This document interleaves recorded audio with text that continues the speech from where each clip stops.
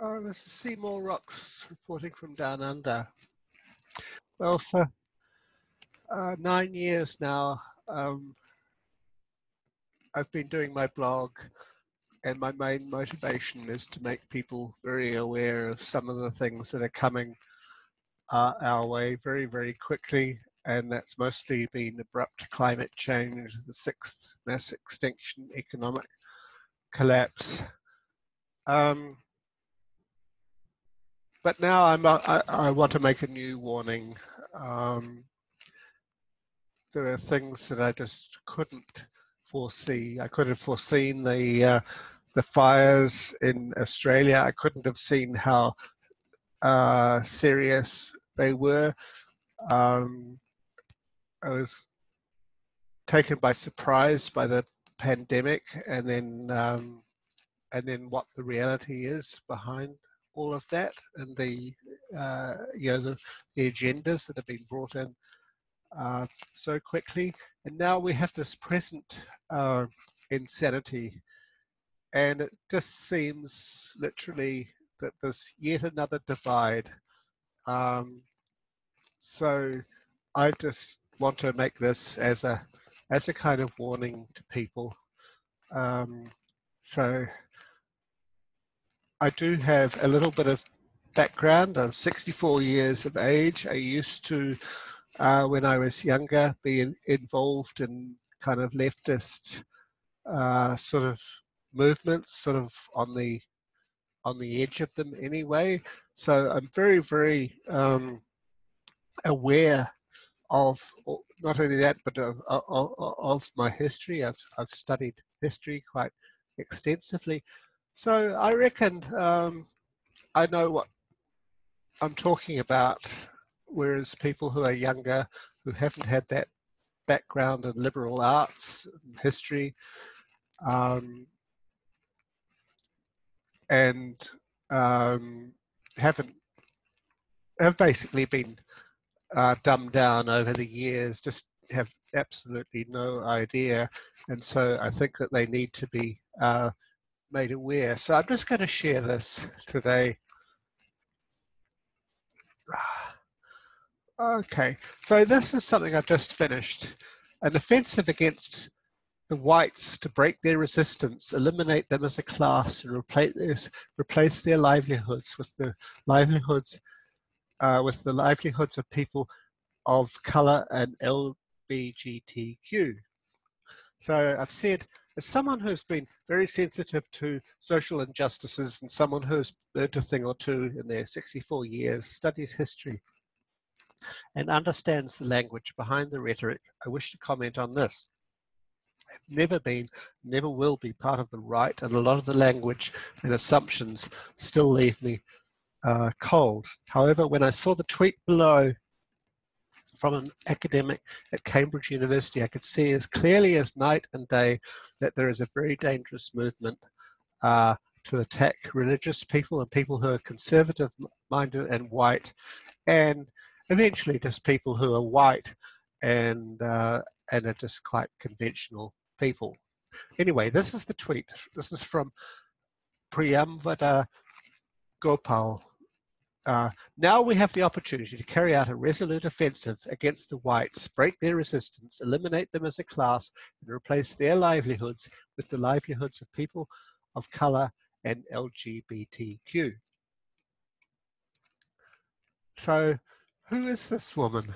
Well, the first thing I discovered that there's been a lot of controversy around her in Britain, and her Twitter account has been made secret. And the more I learned about her, the more I can understand why that might be the case. So this is what they say about her in Wikipedia. She's a professor in the Faculty of English at the University of Cambridge, where she's a fellow of Churchill College. The main teaching and research interests are in colonial and post-colonial literature and theory, gender and feminism, Marxism, and critical race studies. And she's contributed to a lot of newspapers, including The Guardian, The Hindu, The Independent, Medium, New Statesman, Open Democracy, etc., etc. And as we can see here, lifted this from an article, she seems to be doubling down on her obnoxious views. I say it again, white lives don't matter as white lives. So here goes an article that was written about this, which I've posted. But this is so typical. Instead of kind of calling her to account, her university, Cambridge, are not only defending her, but promoting her. Cambridge University backs academic who tweeted "White lives don't matter" and promotes her to professor after she received a barrage of abuse and death threats. Well, I can understand why she might receive some abuse. So let's just talk about it, the language of genocide. So because of earlier involvements in left-wing movements, I can understand the language and what it really means. The Jacobin Revolution of 1789 in France had its reign of terror, and Karl Marx in the 19th century was all in favour. And this is a quote from Marx.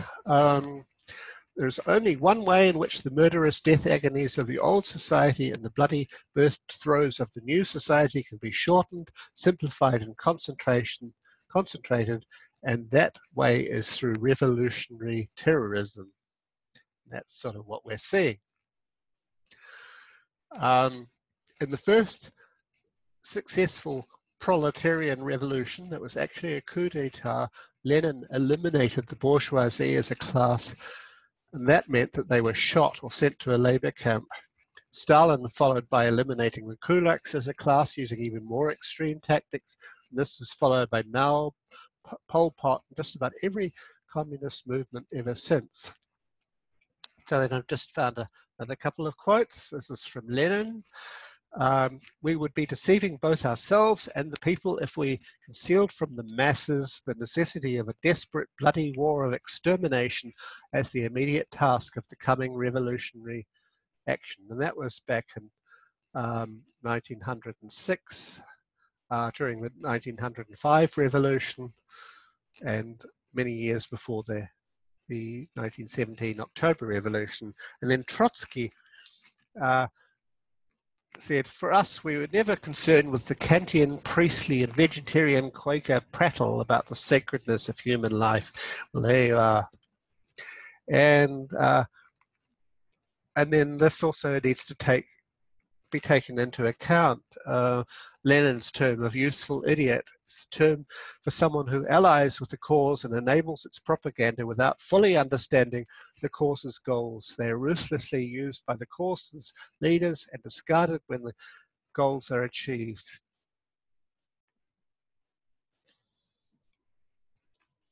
So that was the main point that I wanted to put across.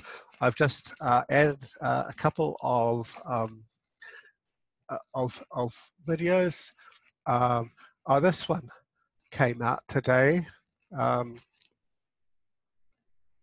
So this is how they're teaching Antifa how to better break the windscreens of cars and drag the occupants out. So very, very peaceful people.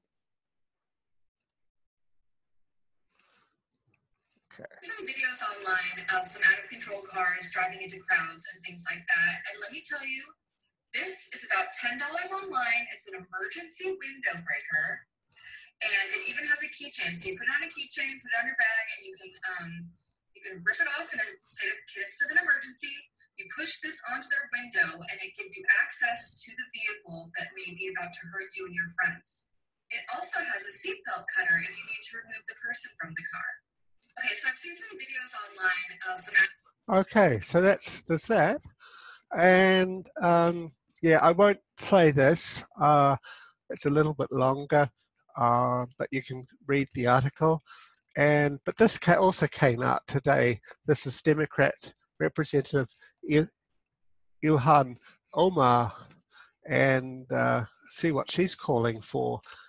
So I would say she's a public representative. She's a Democrat representative, and presumably she took an oath to defend the US Constitution. So this could be easily construed as sedition in my mind.